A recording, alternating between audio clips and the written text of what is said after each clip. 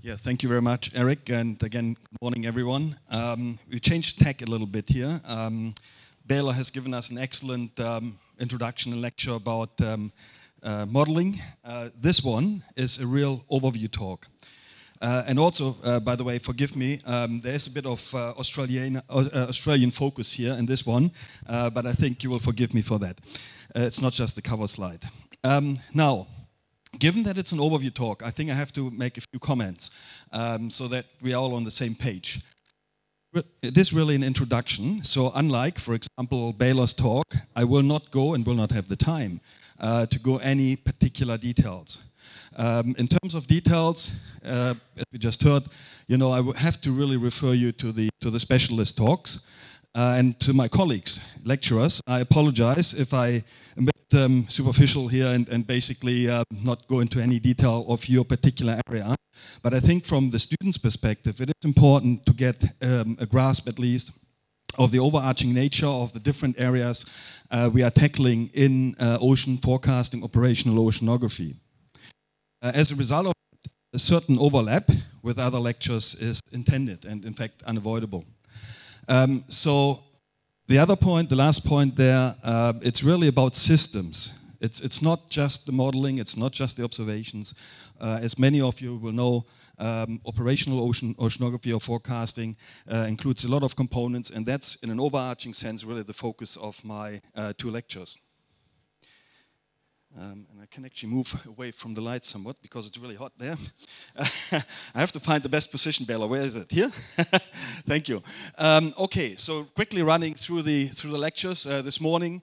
I'll try to give you or provide you with an explanation of what operational oceanography is. I give you a very brief history of oceanography, or operational oceanography, which of course is linked to the history of oceanography as a whole. And then I'll start what I think is the key element of this lecture, or the key elements, which are really what are the components of an operational oceanography system. Observations, models, data assimilation, most importantly, nowcasts and hindcasts as basically, in quotes, products, or what one can do with these kind of systems. And then I'll briefly summarize the lecture. And we then continue later this afternoon with some examples about forecasting systems and products and services. Which then leads automatically into the applications and benefits of ocean forecasting systems or operational oceanography. Section 8 is basically about Godae OceanView. So I'll talk in a little bit more detail than I did this morning about what Godae OceanView is all about. But then I will also make a few comments about the trends and future developments and requirements and the challenges you eventually will have to tackle once you get into operational oceanography, and will hopefully then improve the systems. And then I conclude the lecture with a summary as well, a brief summary. So I hope it makes sense. I still have to get used to this pointer here. Now, let's start. There are lots of people and lots of names I have to acknowledge and I have to thank. And there are probably some people not on this list who should be on this list because I've drawn on quite a few bits of information, other people's slides, etc., etc. So if you feel insulted as a lecturer because I didn't include your slide or because I included your slide and didn't acknowledge you, please tell me afterwards and I'm more than happy to add your name. No bad feelings intended. Now, what is operational oceanography? First of all, there is no widely accepted and unanimously accepted definition about operational oceanography. There is a working definition provided by the European component of the Global Ocean Observing System, and you can read it for yourself. It says that operational oceanography can be defined as the activity of systematic and long-term routine measurements of the seas and oceans and atmosphere and their rapid interpretation and dissemination. Personally, I think that covers part of the story, but not everything, because it emphasizes the observations and their dissemination, but it doesn't talk about, for instance, forecasting. So, let's have a closer look then. Well, what is, at least in my understanding, what is operational oceanography? It's obviously like weather forecasting for the ocean. It provides estimates of ocean variables like temperatures and currents for the past, present, and the future. But it's also based on a systematic focus on sustained operational, such as quality control and robustness, ocean observing, short-range prediction, and reanalysis. So that's very important. This is not a one-off effort, but if you really want to do operational oceanography, you have to put in place certain measures to quality control. But then following that, it's also about routine, fully supported production and delivery of services. Because, you know, if you do forecasting without anyone else caring about it, you do excellent science, no question about it, but that's just part of the story. You want to have uptake of your products by end users. It's the famous societal impact. In terms of the focus, it covers basically the global to coastal, and Baylor would probably say even higher scales, finer scales, marine environments, and physical and biogeochemical properties. And I'll talk a little bit more about biogeochemical and ecosystems later on, but I think it's fair to say up front that they are much less mature than the physical components of operational oceanography. And as I said already, it's a whole spectrum of groups and stakeholders involved, from marine industry, service providers, government agencies, and research agencies, like many of you, representing many of you. So that's basically, in my view, at least, a broad description of what oceanography is, but again, there is no unanimously agreed definition. This is the very famous picture and a slightly different version of what we saw earlier today of Dudley Shelton's famous scales, spatial and temporal scales. But I think it's always a nice thing to remind ourselves. At the very top end, at the very top end, you have the climate change timescale, and then basically you can see clearly that the eddy resolving scales have to basically much higher resolution and also much higher temporal resolution as we go down the scales. And I think what Baylor originally discussed, some of the molecular processes here, is well beyond the scope, at least, of current forecasting systems. So, with that in mind, let me give you a very brief summary of, in quotes, operational, unquote, oceanography. And again, I just want to emphasize it's about the physical parts of it, and I don't read out the individual components. It's about, to some extent, and increasingly, in fact, the biogeochemical oceanography, like the chemical cycles that drive or have an impact, biological activity, carbon, nitrogen, phosphorus, and the nutrient cycles, in other words. But it's also about the focus and briefly focusing on the basics of today's systems, which are the observing system and the numerical modeling, plus, which I should have added here, the data assimilation, which really brings together the observations and the models. So again, I won't go into the details, and we've seen some of the names on the previous slides from Baylor. But I mean, apart from various, how should I say, early research cruises, like the Challenger cruise in 1872, which was the first oceanographic cruise undertaken by the British, which had a dedicated focus on oceanography, on basically sampling the water column. But what also happened in those days, in the 1900s to the mid-20th century, were some kind of key publications from Coriolis, Ekman, Sverdrup, and that one, in fact, was a key publication. And then also like the development of vorticity theories and theorems as an extension to Newton's law. So these are just examples and even less complete than the one we saw previously, but they basically provided the mathematical framework for the development of numerical models. An interesting event was actually, or happened in the early 1970s, which was the first large-scale field experiment in oceanography with a clear focus on mesoscale observing, mesoscale eddy motions in the dynamics of ocean circulation. So in terms of where we are today in oceanography, that was a first critical experiment because it focused really the attention on eddies. But then, of course, also we had the development of the Tau Triton array in the Pacific, which allowed us to monitor and ultimately predict El Nino events. Also, this led then to the first successful ENSO prediction by Zibiak and Kane in 1987. And another example, which some of you might have heard, it was really the World Ocean Circulation Experiment, which was aimed at establishing the role of the world ocean in the Earth's climate system. So it really focused, and I've got a slide here, on many, many cruises, sections. And that was undertaken over a period of 8 years, followed by a synthesis period. But I think the interesting fact here is that for the deep ocean, I mean, you can assume that there's a quasi-stationarity over a certain period of time, probably not even the 8 years. But certainly if you look at the surface, and we've seen this at the previous lecture, there's so much change that basically any kind of model or data assimilation system which tries to synthesize these observations and to get consistency of the model with the observations would probably struggle. I think that's something which was sort of a lesson learned from both. Moving on, but that was in the 90s, by the way, that was state of the art. Let's keep that in mind. There was no Argo. Now, another example here, then I think hailed as a breakthrough in modeling. I'm not sure if that's correct. But I remember, in fact, having been at a workshop where Sempner, basically, or Chervin, presented it, and everybody dropped the jaw and said, wow, that looks great. And that was in the early 90s. And nobody else had ever seen this, at least not in a model, which of course is one of the first permitting simulations on a global scale. So keep in mind what Bela said earlier in terms of resolution. Here we talk about a half a degree global model, 20 vertical levels. We're all laughing about this today in terms of the computing power, but that was state of the art in the early 90s.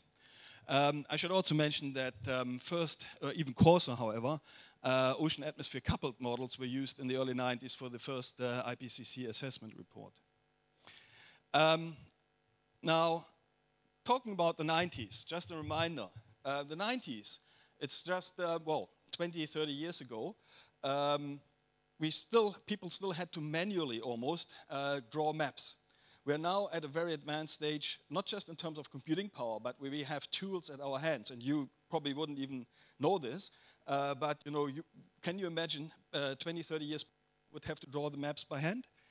So just keep that in mind. It's another huge development and step forward that we have many, many analysis tools, electronic analysis tools in these days, which assist us in interpreting observations or model data output or whatsoever. I have to show this slide. Where are you, Jacques? Oh, that's a pity, because they actually, I have to say this, France was among the first countries to basically realize that the mid-90s were a major breakthrough for the major breakthrough. On the one hand, I showed you the modeling and the supercomputing capacity rapidly increasing. On the other hand, first satellites coming on board and therefore enabling, together with enhanced in situ observation, ocean forecasting. So these guys here and the ladies basically came together in '95 and realized that potential. And Jacques Leron to the right and Pierre-Yves Le Terrion, who you meet later this week, were among those. I think they are the only two of this group who will participate in this summer school. But they were among the first in France and perhaps even globally to realize this potential and to initiate ocean forecasting, essentially. So prior to the mid-90s, there was nothing like ocean forecasting. So in other words, it's roughly 30 years behind or so, 40 years behind numerical weather prediction. Okay, just a very brief comment about Godae, and I'm talking here specifically about Godae, not Godae OceanView. That's the predecessor of Godae OceanView. And again, it relates to the picture I just showed, because it's not just that individual countries, individual agencies identified the potential, but there was also a realization that in order to make progress and to really demonstrate the potential and the feasibility of real-time operations of global oceanography, there was a real need to collaborate globally. For a number of reasons. For instance, there was simply no capability initially in global modeling and data assimilation, the scientific validation, and also basically how to ingest the observing system and the data. And all these sort of things were unknown and had to be developed. So what you're seeing today is a quite mature stage, despite all the challenges, in terms of operational oceanography. But these guys really started from scratch. And this program, basically, Godae, was designed to prove the feasibility of operational oceanography. And there are a few people like Eric. I think you were one of the few people in the room who were also part of this in the first hours. You've got a great knowledge and history here in the room. I wasn't part of the first meetings. Now, in terms of the achievements, just to reflect briefly of Godae, initially, some of you might not know this, but Argo was actually a pilot project of Godae, and I think Cliver, was it Cliver, Eric? I forgot. Another Cliver. Oh, yes, thank you. And then also, of course, GRIST, Global High Resolution SST product initially. So that was all spawned or co-spawned by the Godae team. And then the other activity, which was really in its infancy in the early days, was the modeling, the eddy-permitting, eddy-resolving modeling, but also then, as I said, the key element here, the data assimilation. So they needed to develop the capabilities, the implementation then of the data and product serving, and also the eventual demonstration of the usefulness. I mean, just having a nice simulation is interesting from a scientific perspective, but you really have to aim to repeat or replicate reality and to forecast reality in the end. Okay, so that's Godae. I come back later this afternoon in terms of what Godae OceanView is doing these days, but this is just a little bit of history. Now moving on to the next section, components of operational oceanography systems. First of all, I mean, and I apologize if many of you are aware of that already. Let me give you this very busy slide and show you this very busy slide. But again, it illustrates very nicely the components of an operational ocean forecasting system. So at the top, you've got elements of the observing system, and you will hear various presentations about the observing system. In the middle, you've got the operational centers, essentially, which run the models, ingest the data, and then at the bottom, you've got a variety of users. Let them be end users, intermediate users who add value to the product. So in essence, I mean, in a nutshell, the take-home message is an operational system consists of an observing system, a modeling system, which includes the data assimilation. Then you have to run it operationally, and then obviously you have to have some kind of applications in mind. This is an old slide from 2000, from the Godae strategic plan. Nevertheless, to a large extent, it's still up to date, I would claim. And without going to the details here and all the relationships and dependencies, but in essence, you've got the input sources, as I said, at the top, the green boxes in various forms, the measurement networks and the data assembly centers. Then in the middle, you have what was previously called the Godae Commons, where you use data from the data servers and basically assimilate the data and produce products. And that then leads to the users, and including research users and end users. So still very valid schematic. And then, of course, as we all know, you get output of certain variables, like the ones on the left-hand side, and you serve a variety of groups. And there are various programs in Europe and elsewhere, and we come back to that later this afternoon, which basically make this kind of service delivery a key activity in these days. Okay, observations. Again, as I said, I will be rather brief, given that others will talk in much more detail about this. But there are two key elements or key observations, key observing data sets, which really enable operational oceanography.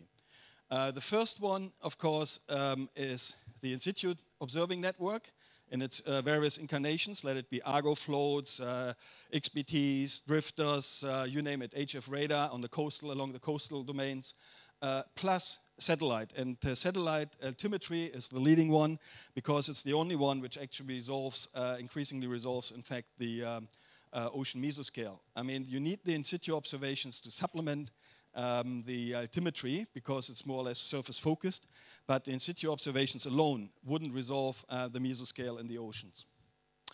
And again, it's very important that you know, these kind of systems have to be run ideally in an operational setting, although, and without going into the details here, unfortunately, many are still being run through research funding, which is and can be an issue. This slide here, in fact, is a very recent one, the upper left corner, and it shows a snapshot over a month for August 2017 of the individual components of the global observing system.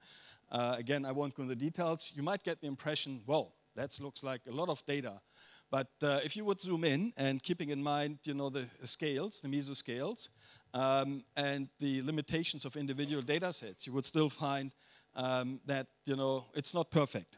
So this picture, to some extent, gives you the wrong impression. It's good to have it, and it's necessary.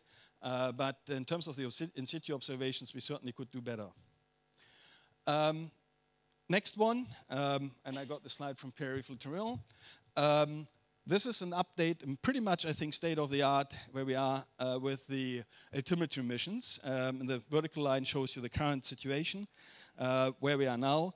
There have been various or numerous simulations to basically determine how many altimetry satellites we really need. I think the consensus among the scientists is that typically between 3 and 4 of those altimetry satellites, in their current configuration at least, are needed to adequately resolve the ocean mesoscale on a global scale. So that's something to keep in mind. One satellite alone wouldn't do it. But then, of course, we also get in 2020 or something around 2020 the wide swath altimetry satellite, which will also significantly increase the amount of data. And again, I think a lot of preliminary work is happening at the moment at operational centers to prepare for this step change, really, in the data we'll get access to in the altimetry space. Models. Okay, so now close your eyes, Baylor.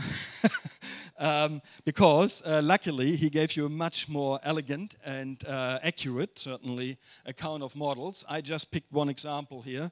And that is the primitive equation models, which are basically, the background or the majority of models and run in operational mode are based on the primitive equations. I won't even go through the details here because, as I said, Baylor covered that in much more detail in terms of the balance equations for continuity, conservation of momentum, and thermal energy plus salinity. From a practical point of view, from an operational oceanography perspective, the key points are that you have 5 essentially prognostic variables plus the free sea surface height, if you want to add that, which are really at the key focus of an operational forecasting system. So the 3 velocity components, the temperature, salinity, and the free sea surface height. Plus, as I said earlier, but I come back to that, potentially biogeochemical variables. And again, I'll skip this one here. I took this from Stephen Griffith's book, but essentially just writing out in numerical terms, mathematical terms, the equations. And then basically, as we also heard, and this is just an example from our domain, how we set up a whole system of models, basically addressing the global or quasi-global scale to the regional scale, and also we're operating and developing really what we describe as a littoral ocean modeling system, littoral zone ocean modeling system, which is basically, and as we heard earlier, predominantly for defense applications. Anyway, so data assimilation, and I thought I probably should spend a bit more time here on data assimilation. I'm sure, and I know that there are lecturers who will again specifically focus on it, but I just want to remind everyone that data assimilation is, from my perspective again, really at the center of and absolutely critical for ocean forecasting as it is for numerical weather prediction. And keep in mind, Godae, Global Ocean Data Assimilation Experiment, really emphasized that in its early days. Without data assimilation, you can't correct the model normally. There are some exceptions, but normally, and therefore you will not get a useful forecast. So that's the reason why you need data assimilation. So what is data assimilation then? Well, the first definition is up there, and I picked it from some other slides, and I forgot who actually provided it, my apologies. Model observation synthesis is a concept encompassing any method for combining observations of variables like temperature or velocity components into numerical models like the ones used to project climate or predict weather. Okay, that's one definition. Another one, data assimilation is a systematic use of estimation theory to derive the maximum information from sparse or noisy observations and incomplete or inaccurate dynamic models. Okay, that's not too bad. More narrowly, the purpose of data assimilation is to estimate the state of the ocean using all information available, optimally combining observations with dynamics. Personally, I can live with a green box, so I think that's getting very close at least. There has been, and I won't go into the details, some debate behind the scenes, and depending on your personal beliefs and preferences about ocean state estimation and data assimilation, I will use it here pretty much synonymously, although I know that there are others in the research community who would probably condemn me for doing that. Anyway, so what are, in general terms, applications of ocean data assimilation?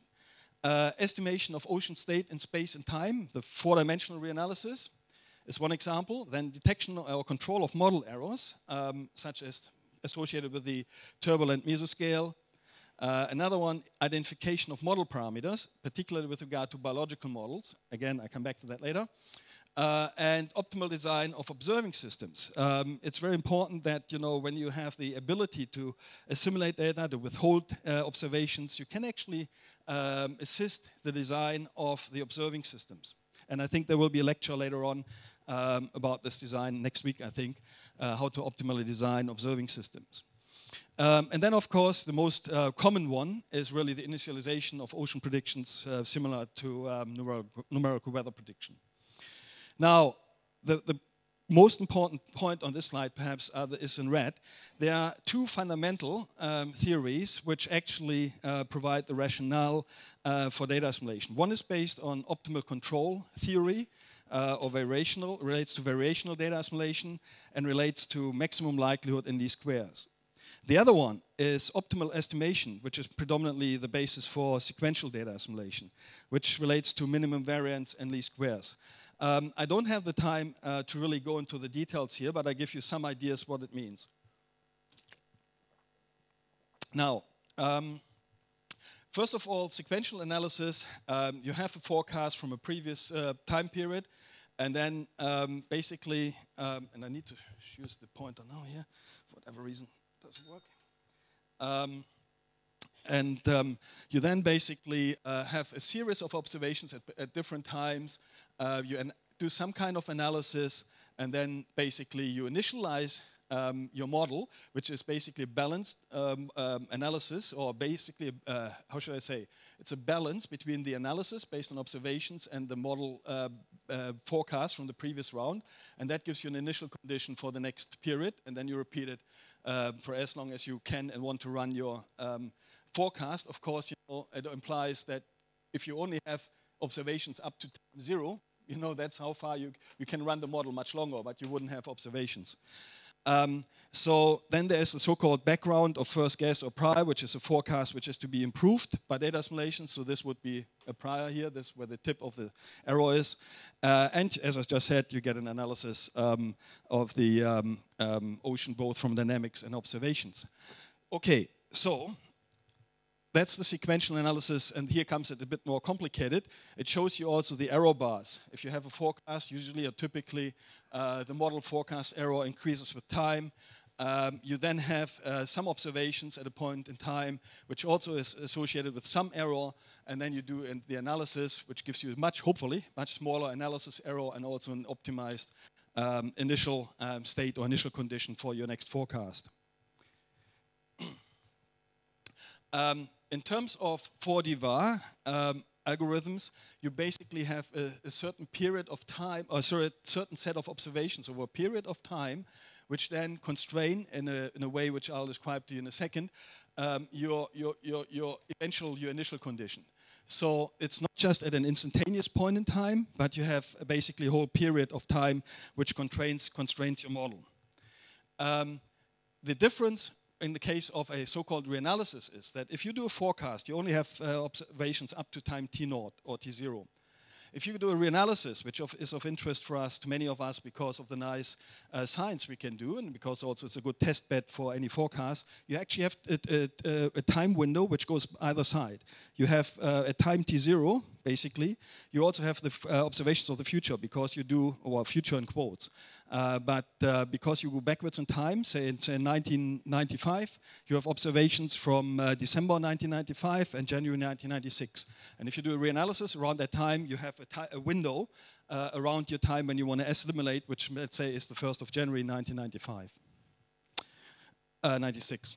Now, okay, I think that's probably all I should say about this slide.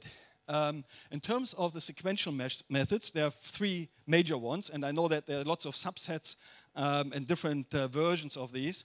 One is, and many of you will be aware of it, optimal interpolation, including ensemble optimal interpolation, which basically draws on an ensemble of model values to calculate the background error covariance matrix, the famous Kalman filter, and the 3-dimensional variational approach, which is basically like 4D VAR, but it's only done at a particular point in time rather than over a period of time. Now, I think this one here is an introduction to the optimal interpolation. The feature with key feature with optimal interpolation is it's steady. It doesn't change in time. So the approach, as I've shown you on the previous slides, with the Kalman filter or with the adjoint or the variational method, is you take into account multiple time steps, whereas here it's just a particular analysis at a particular point in time. That said, you can still get some useful results. This is an example from a quasi-geostrophic model. The colored colors show you the real field. The isolines give you the analyzed field based on optimal interpolation. The dotted points are the stream function observations, and the dots, full dots with an arrow, are a few observations. So that's basically a simulation of reality. But what you can see here is that where you have observations, and that's a typical feature for data assimilation, you can constrain the model, whatever model it is, typically much better than in areas where you have no observations. Like here, you can see that the analyzed field looks quite different to the real field in this corner, because there are no observations up here. Moving to the Kalman filter, sequential approach. And I don't want you to remember all the, basically the notation here, because I'm sure someone else, some other lecturer will provide you with much more detailed explanation. But in essence, the key point here is that there's a so-called Kalman gain, which is a whole set of metrics operations. It consists of the background field error, basically the operator which projects the forecast, model forecast into observations, and the observing error covariance matrix. So that's this Ki. You then multiply that with the forecast innovation. Basically, the forecast projected onto the observations, so that gives you a correction, and you add this to the previous forecast to get an analysis. And then you can start your forecast. So in a nutshell, I know it's very simplified here in the way I present it, but that's basically giving you an idea how the key elements of the Kalman filter working.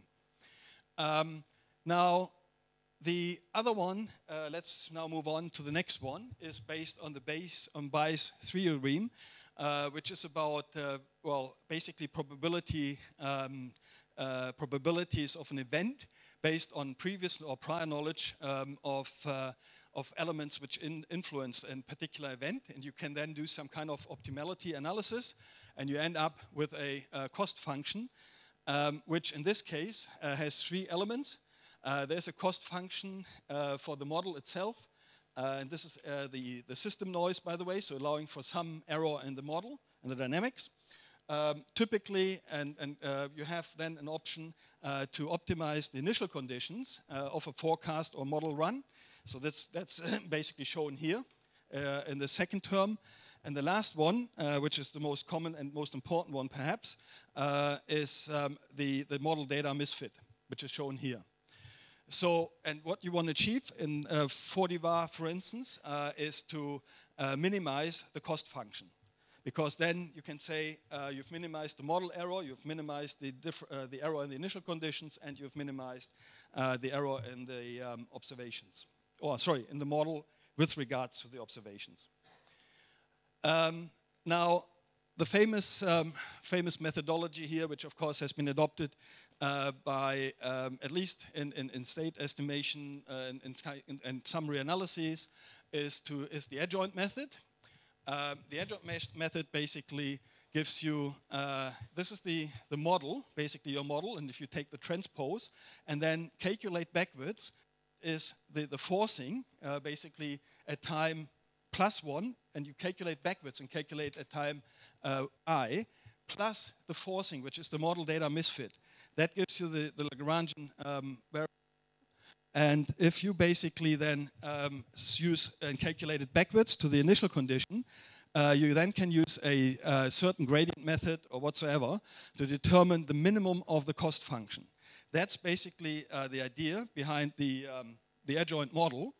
And what you're doing here, in essence, is you integrate forward and you get a certain difference between the model values, say, and the observations. Then you integrate adjoint model backwards, which gives you the gradient, which tells you in which direction to change the initial conditions or whatsoever to further reduce the cost function. And you only stop if the norm of your gradient and the cost function is less than a certain epsilon, which you have to determine. You then compute, if it's not yet at the minimum or within epsilon, you compute the descent direction, and there are lots of options, Newton, conjugate gradient, etc. And then you the step size, by which step, how big the step is in the direction to minimize the cost function, and then you basically get an update, and you update, for instance, the initial condition. Graphically, this looks like this. You start off with a certain cost function, and then you go in a certain way, and there are lots of ways to, well, deal with it. And you eventually end up with a minimum cost function, which then gives you an optimized initial condition or boundary condition, whatever you want to, whatever you are interested in terms of optimizing. Now, that's that. Just as a final slide on data assimilation, or second last slide, you typically start off with a nonlinear model. You then create, and you will have linear for cost efficiency and basically also to make it easier to find a minimum. You then have your adjoint model, calculate the conjugate gradient and a new value of the cost function. If you're already in the minimum, which you defined earlier, 3 epsilon, then you stop. Otherwise, you repeat this with new and improved initial conditions or boundary conditions. And eventually, you get an optimized set of control variables, and basically that then allows you to use your nonlinear model again, for instance, in forecast mode or any kind of reanalysis mode.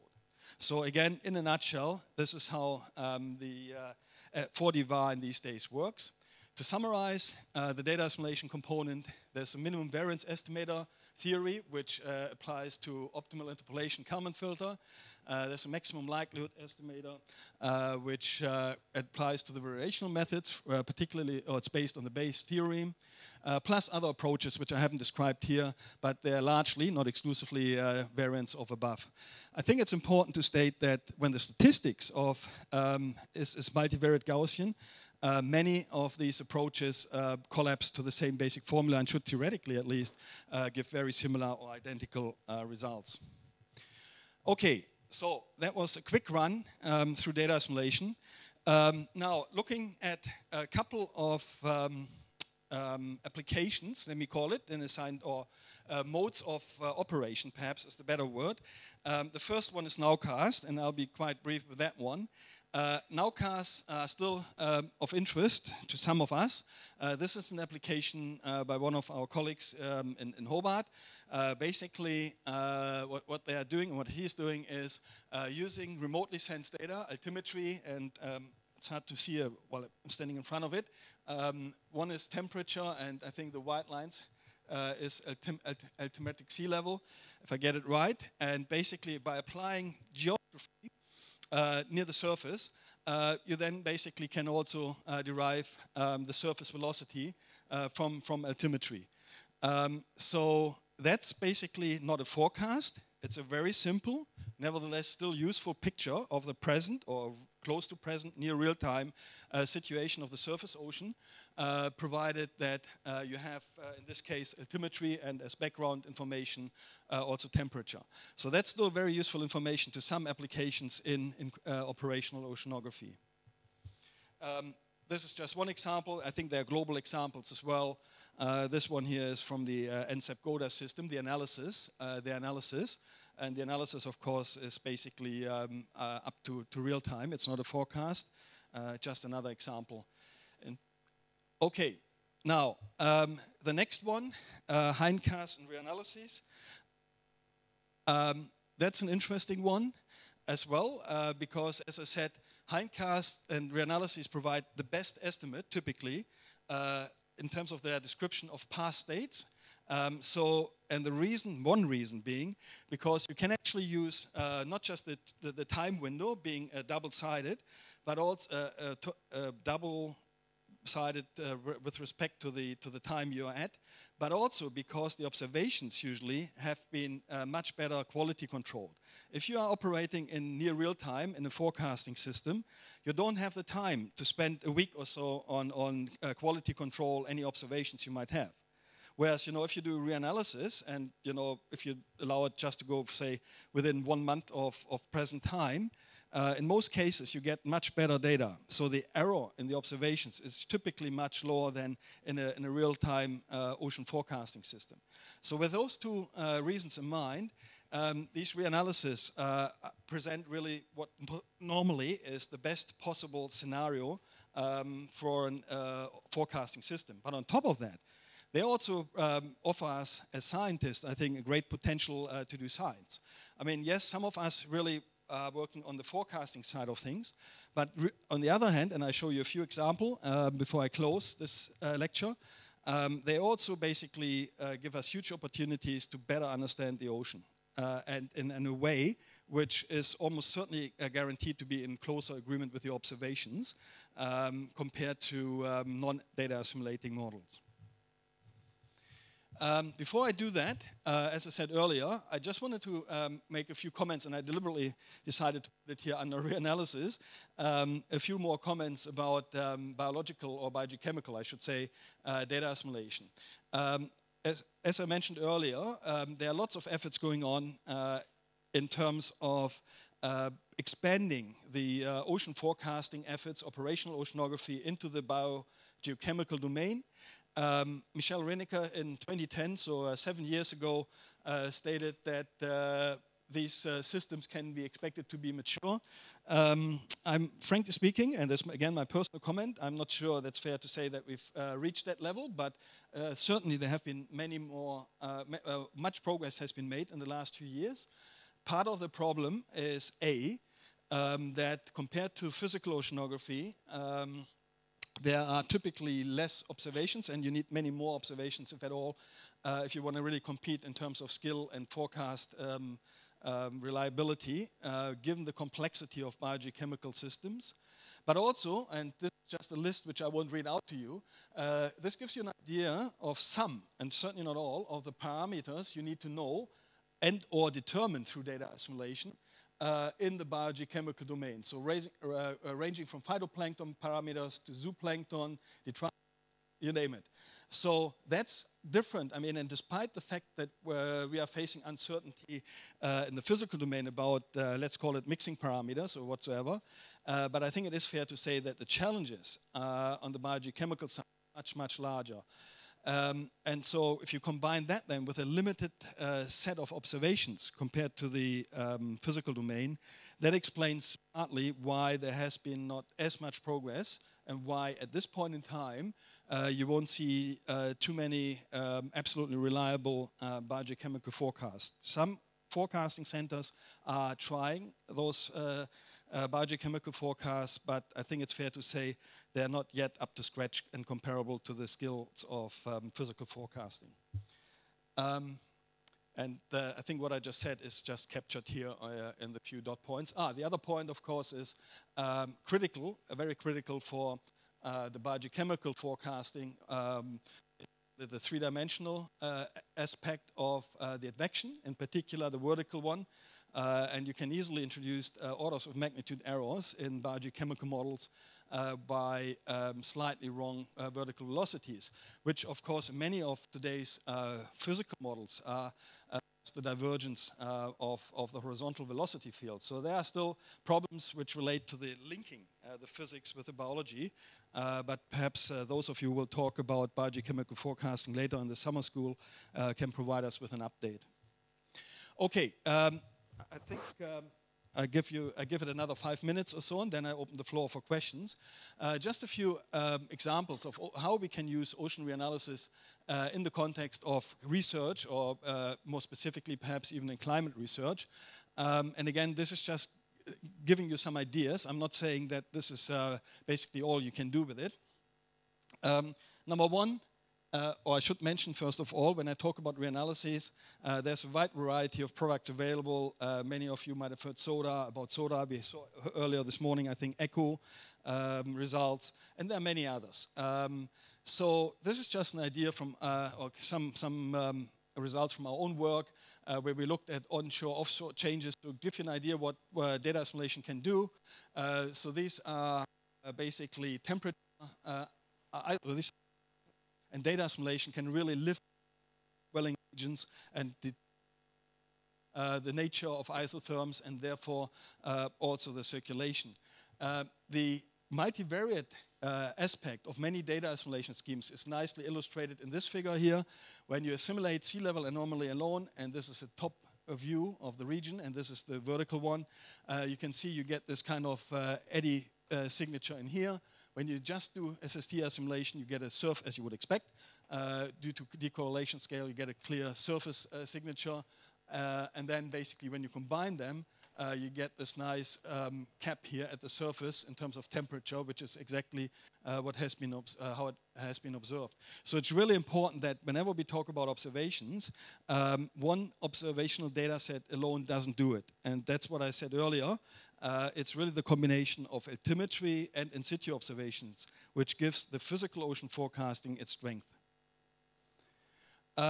This is just another example of time series and an investigation of eddy structures of the East Australian current. And what you can do with these kind of results from a reanalysis, because they are so close also to reality, you can actually look then not just at statistical parameters, how well, for instance, or how many eddies you can find in a certain region, but you can also look at some physical structures and then compare it again to observations. Very similar to what, by the way, in terms of these lean, zonal lean and meridional lean, what you observe in tornadoes. So this is work done by my colleagues a few years ago, but very nice work, which again, you can do in standalone models, but you wouldn't get the degree of realism, particularly if you want to focus on, how should I say, results which are in close agreement with observations. I mentioned a minute ago upwelling regions. This is a picture of an upwelling region, AVHR picture of the southeast Australian coast, Bonnet Coast as we call it. And from a reanalysis, from a global reanalysis, you hardly get any result. But if you then do this with a regional model with data assimilation, certainly the result significantly improves. I think this is a clear vote for those of you who are in coastal modeling. Global models, given that they typically have coastal resolution still, then coastal models can't do everything, and we still need to rely on nested high resolution models. This is work I did a while ago with colleagues where I looked actually at anomalous SST events in the Coral Sea.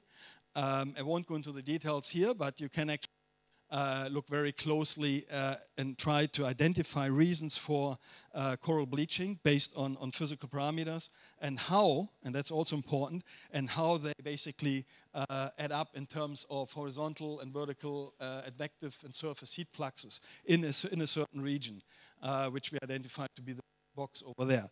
So again, this assists in understanding and better understanding the physical nature of events associated with coral bleaching. Perhaps the final slide set from our side here, we also did some analysis of the very important intraseasonal variability in the Indian Ocean. There's clear evidence that wind stresses in the equatorial eastern Indian Ocean have an important impact on Kelvin wave propagation and eventually Rossby wave propagation in the eastern Indian Ocean, which is typically along this path, or ray path, south of Indonesia and then along the Australian Northwest Shelf. Without going to the details here, but the model, the data assimilating model, typically reproduces the results very well. You can actually see propagating Kelvin waves as the signal basically progresses in time. So these are different time windows after 25 and 30 days or so. And you can also see the propagation and basically the separation eventually of Rossby wave into the Indian Ocean.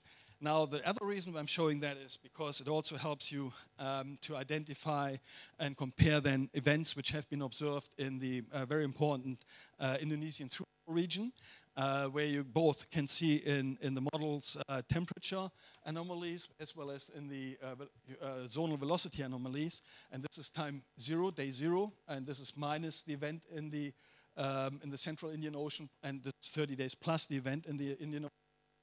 You really see that the model and really reproduces the observations, and this is true for the events in the temperature, but also in the velocity. You actually have signals penetrating from the Indian Ocean into the Indonesian through flow, which is contrary to what many people think. They always think, oh, well, there's just something coming through from the Pacific into the Indian Ocean. But there are events like these intraseasonal variability events where you clearly see signals penetrating the other way. So, okay, this is work done by Wunsch and Heimbach on a more larger scale, I think, in terms of the overturning circulation based on the work with the ECHO model. Without going into details here, they looked, it's a quite early work as well, the strengthening and or weakening of various layers in the overturning circulation. So clearly looking at climate impacts in the North Atlantic.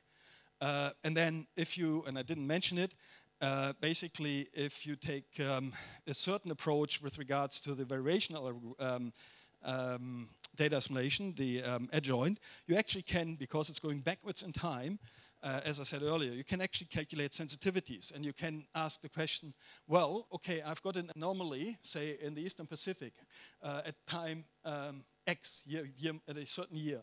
Where does this anomaly come from? And the adjoint is a very nice way to tell you, if you apply it in the right way, where the sources of a certain signal that appear in, say, 2005, where that signal came from in year 2000, as an example. And in this case, it came basically from the subduction region, a simple example of the North and the South Pacific.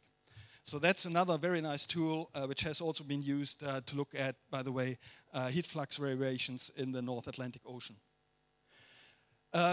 Very final set of slides here. It's all about, in terms of data assimilation, of course, we have to know not just certain error information, as I said, background error, covariance matrices, observing errors, etc. But basically, it's also very challenging because of the need to know information about the uncertainty in models, in the surface forcing. But then, of course, no data assimilation system is perfect. These errors can all add up. So how then to balance it is, and that is really the real science in data assimilation, because the weighting you give to certain errors or the prior knowledge you have will inevitably influence the skill of your, let it be reanalysis or even your forecast system.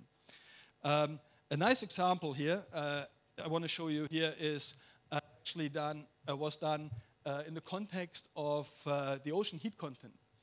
And again, without going too much detail, this green line is from the GECO model, assimilating model. And it showed a deviation in terms of the ocean heat content from all the other models, including the observations. So initially, the authors thought, there must be a problem with the model because something is wrong. As it turned out, during the 1970s, there was a problem with the fall rate of the XBT data, which were the major database in those days. And what happened in the GECO model, because it used a 4D system which also tried to optimize the surface conditions, surface flux conditions, that would have required not just a change in the model's initial conditions or the interior values, let's call it that way, but also in the surface boundary conditions. And that wasn't allowed by the weighting given and the errors assigned to the surface fluxes. And so the model basically said there's something wrong here. I can't get it in agreement with the so-called observations.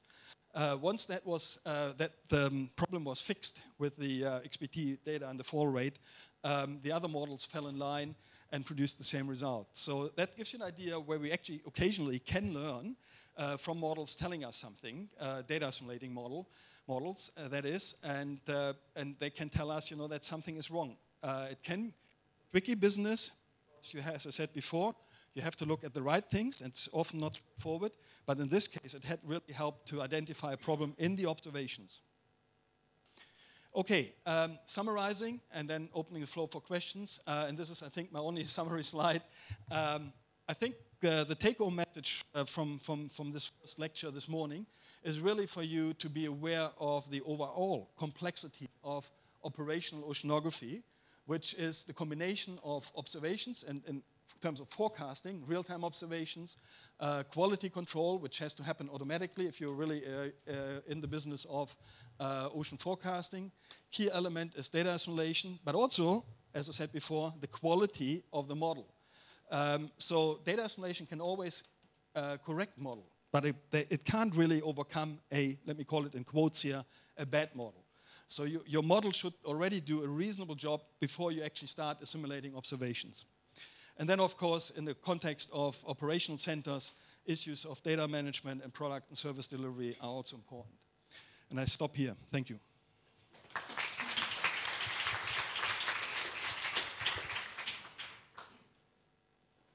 Questions? Yes. Any serious questions, go to my co-lecturers.